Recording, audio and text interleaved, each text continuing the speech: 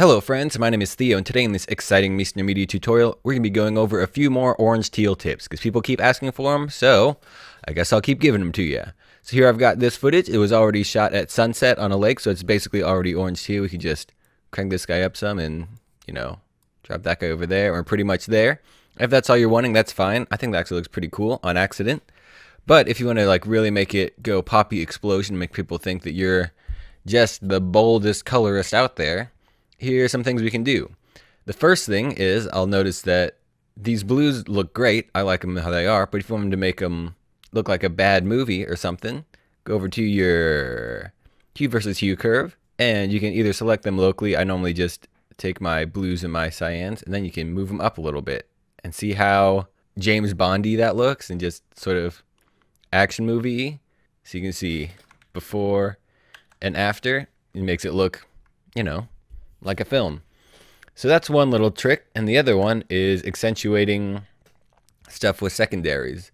So you'll see this a lot with people selecting skin tones and making them stand out, but since these people's skin tones aren't really going to do much for us, what we're going to do is we're going to make the orange over here in the sunset look a little more orangey.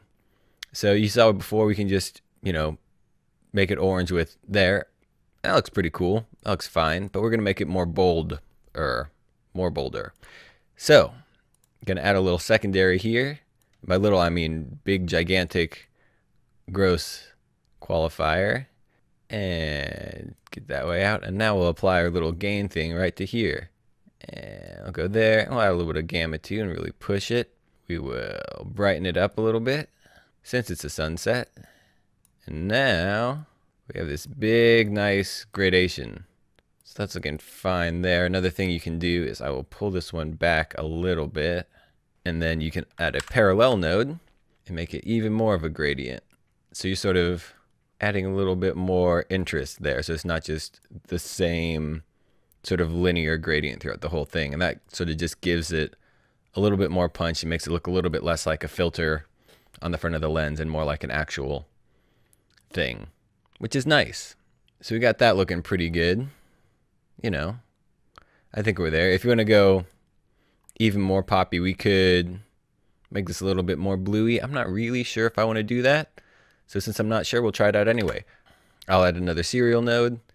And for this one, yeah, I'll go ahead and just add a little bit of blue there. And you can see that's really muddying up our subject.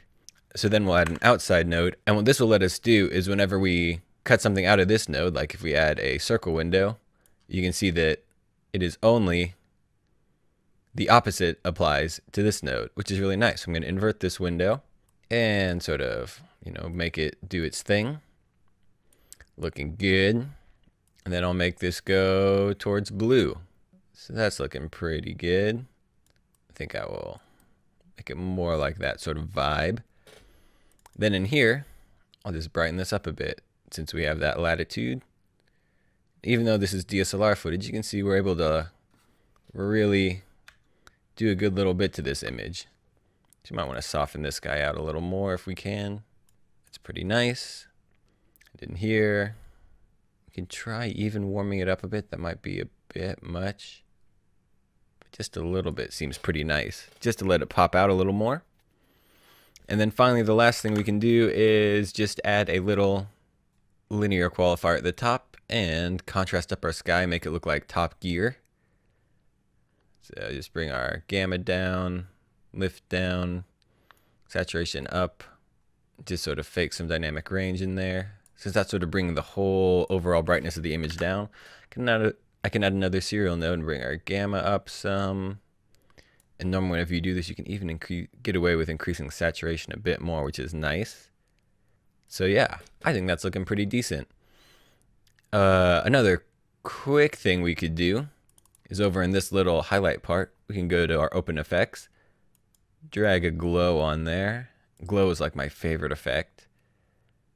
And bring the threshold down. There we go. Make our color, warm, not as saturated. And that just gives us a little bit more glowy look there, which is pretty nice. I am all about that. We could even just disable it here. Try adding it to this bigger one, because I really like, oh yeah, I really like glow a lot. Just warm it up a little bit. Threshold down. Oh yeah, that's nice. That's nice. So you can see before and after, that's going to bring a lot more interest to your, sailing YouTube channel or whatever. But yeah, I hope you enjoyed this tutorial. If you liked it, give it a like. If you didn't, give it a dislike. If you're one of those people that has a sailing YouTube channel, let me know, because I'm totally addicted to those like sailing vloggy things. Guilty pleasure. Not even a guilty pleasure. Just another one of those things. Be sure to check out meisnermedia.com/products for the House LUTs pack, the Bright Lights Light Leak pack, which would be great on this footage also. That would make it look super hip. Also, be sure to check out the Carnival Power Grades, which are just oodles and oodles of fun. 100 power grades using the new Resolve effects. The only power grades pack out now, at least to my knowledge, that uses Resolve effects. So if you want to get it and diving deep into those, that's a fun little thing.